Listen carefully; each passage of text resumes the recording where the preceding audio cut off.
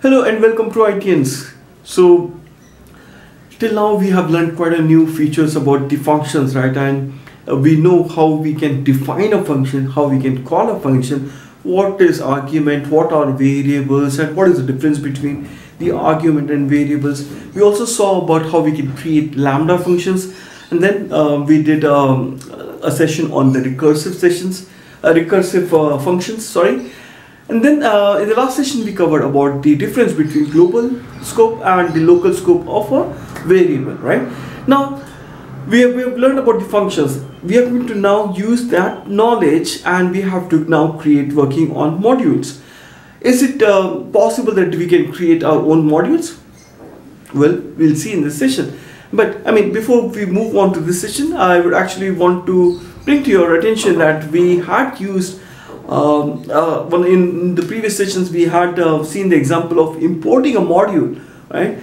Now in this session what we're going to do is in the earlier session we had seen importing the module that we used, which was the inbuilt module of Python, right? Now in this session what we're going to do is we are going to create our own modules. Python supports that. We can create our own modules and then we can utilize them in our program, right? So this session is very important to understand what is modules and how we can create our own modules, right? We'll start with a very basic one and then we will move to the more exhaustive ones. Yeah, great.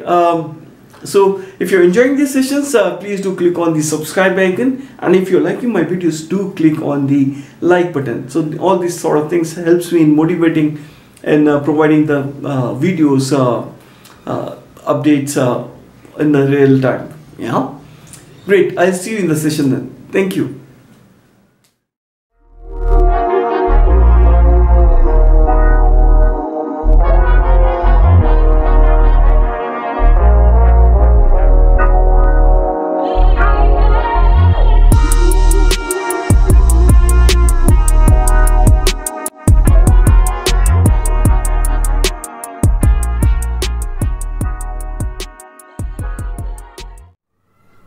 Welcome back. So in this session we are going to look at creating and importing custom modules in Python. Also we'll see different techniques to import and use custom and built-in modules in Python, right? So let's start with understanding what is modules in Python, right? So modules refer to a file containing Python statements and definitions, and a file containing Python code. For example, calculate.py is called a module, and its module name would be calculate, right? So we use modules to break large programs into small, manageable and organized files. Furthermore, modules provide reusability of codes, so we can define our most used functions in a module and import it instead of copying their definitions into different programs. Yeah, so what it means is, like, when you're creating a module, it becomes very easy for utilizing those modules in your various codes instead of writing the instead of defining the function in each and every code or whichever you're going to write, right? So let us create a module and see. I mean, before we do that, let me actually show you an example of a function, right? So we have seen this a small example on the functions that we have created. Yeah, this is the function which I've created already to save time. So it is going to accept a value x, the integer number, and y, the integer number, and then it is going to, this is how we have defined the function. Function name is multiply, and it's going to take 2 arguments, and then the result will be x into y, and then it is going to print the result. Yeah, great. Now let's see, let's run this program and see the output, what happens. Okay, let me maximize the screen, and what it is asking me to do is, it's asking me to enter a first number. So let me enter 75, and then I enter the second number, 10, and then it has actually taken those 2 numbers. Now what I'll have to do is I'll have to call the function. So for that, multiply is the function name, and then x comma space y. Yeah, now you got the output as 750. Now just imagine that you have to write a code and you want to use the similar sort of a function. Are you going to use this, do you want to write this code every time, or you want to make this as a module and you can utilize this part of the code in your multiple codes, right? So that's how we are actually, that's what we are trying to achieve. So what I'll do is I'll actually hash this out. Okay, so it becomes a very generic one. So I'll hash this out, I'll comment it. Now I'll do a Control S, and I've already saved this file as calculate.py. Okay, so this is now become a function. Yeah, this has now become a function with the function name as multiply, and the file name is calculate.py. That is actually a module, right? Now we can actually import the module, right? I mean, let's see how we can do the import of this module. Or what you can do is, best is, what we can actually add out here is, we can add one more function, def add result is equals to x plus y. So I'll tell you the reason why. Now in this, what I've done is I have actually created two functions. The calculate.py is the name of the file and the name of module, right? In that there are two functions. One is to multiply and the another one is to add, correct?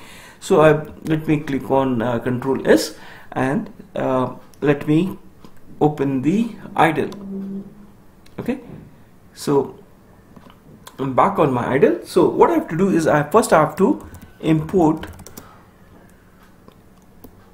Okay, let me actually go back and let me Control save and then run this program once, so that actually, yes, yeah, so it has actually, this process, it has actually reloaded the calculate.py module. Okay, let me copy this part to save time.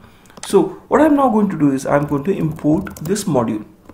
Okay, so that's all we have to do. Okay, now in this, yeah, now in this there are two functions, right? One is for multiply and the another one is to add, right? Let me use the multiply function, 5, 6.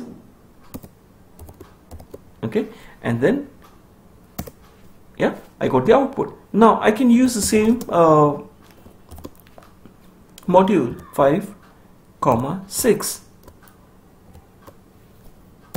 and I got 11. So what I've demonstrated out here, that in the same module I have two functions. One is for multiply and the another one is to add, and both of them I was able to call quite easily, right? Great. Now since we know how we can import the module and we can use the various functions, now let's do some more practice. For example, let me start with the inbuilt module of Python. So for that I will do import math, and then I'll do print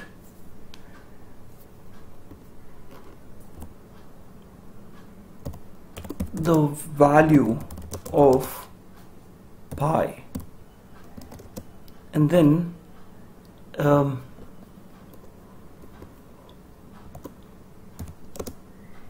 math.py. Yeah. All right. Now when I run this program, I'll get the output of the value of pi. Right. Let's see. Yeah. So the value of pi is 3.14.15. So that's how you can actually utilize your inbuilt program, and or any module. I mean, that's how we can actually utilize it. I mean, for example, the earlier ones where we created the calculate module, right? We could have done this import calculate print the value of two numbers is calculate dot multiply or calculate dot add, and then you would have got the required output, right? Great. Now is there any other way that we can actually import this module, right? can we do in a different way? I mean, is it possible that we just import only pi instead of the entire one here, right? Now, as you can see here, we are importing the entire module of math, right? Now, is it possible that we can import only a certain parts, that is, for example, only pi out of math module, right? So for that, what we need to do is we need to actually run the command from math import pi. All right. Now if I just type pi out here, I'll get the value of pi. Yeah. Or if you have to type this command here, let me show you that. Control C, Control V, and then here I don't need to type math.py. It's just pi. Yeah. So that will also give me the output. Yeah, the value of pi is this one, because you have already imported the specific portion of the module, right? You have already imported the function, pi function, from math module, right? So you don't have to worry about typing math.py. All right. So now, is it possible that we can rename the module? Is it possible that way? Because by default the module is math, right? But is it possible to rename it? Yeah, let's try. Let's see. Import math SM. All right. So then in that case, what happens is I've imported the module math. It's the same. I've imported the module math as M. So that actually helps me in saving my typing times. Yeah. So now what happens is, do I need to type math or just m.py? Well, it's just m.py because we have already renamed that module for this particular code, and it's going to be m.py. So here the value of pi is, so it works, right? Now the other way of doing this one is, for example, if I have to import the entire all the modules, right, then is there a possibility that we can import as a wildcard? Well, yes, we can do that, like from math import star. Okay, and then you print, let me actually copy it from the top so that it saves time. I can print directly here. I mean, I don't need to so it's the same, right? I mean, I've imported pi function, right, out of the math module. It's same. So now what I've done is I've imported all the functions of math module, right? So I don't need to specifically call the math function, so a math module, right? So it's this one also will give me the output, right? Let's have a look. Yeah, so we got the output, and we got the output without typing math.py, though